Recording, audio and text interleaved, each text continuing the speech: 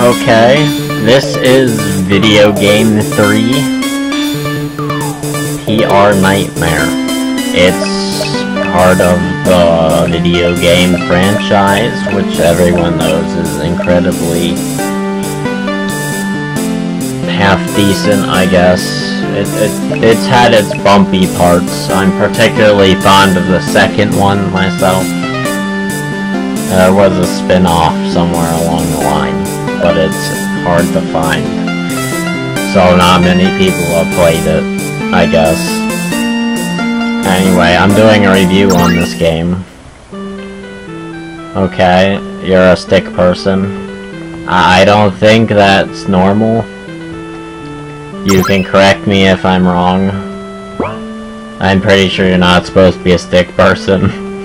But this is a, it's a beta prototype back before they had a sprite.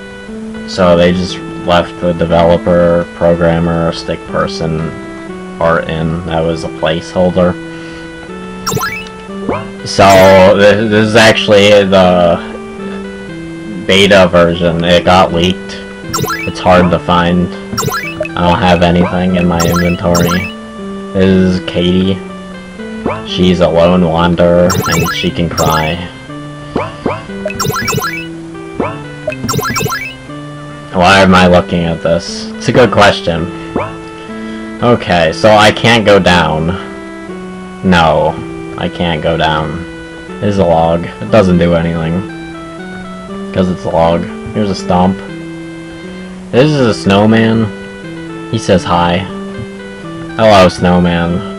That's it. That's all there is to it. I'm just gonna leave. I mean, really. Well, they look busy. I don't want to interrupt whatever it is they're doing. That would be rude. Game over. I suppose I deserve that. Okay, anyway. So, the graphics are pretty average, except for the sprite, which, like I mentioned, isn't in this version, because it's the leaked beta prototype.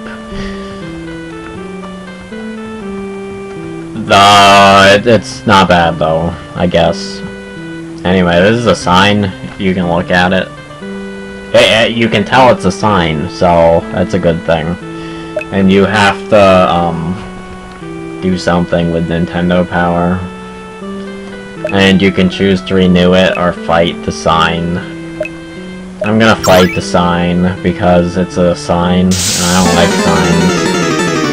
And then you would get attacked by an angry sign. And then you cry on it, and it kills itself. It plays Sudoku so hard that it just falls over dead. And then you get a Nintendo Power coupon. And the sign is dead.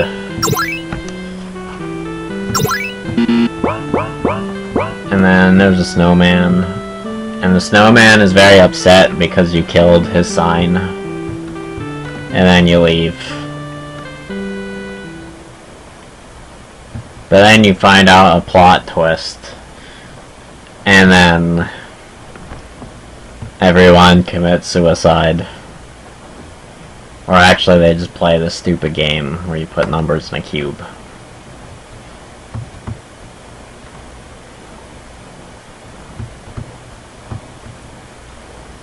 I guess I kinda ruined the ending. There's one more ending. This is the subpar ending. I'm not gonna ruin the good ending, you're gonna have to play it yourself. I don't want to spoil the whole game. This is supposed to be a review. Anyway, it is a pretty great game. I give it a 10 out of 10. You should buy it.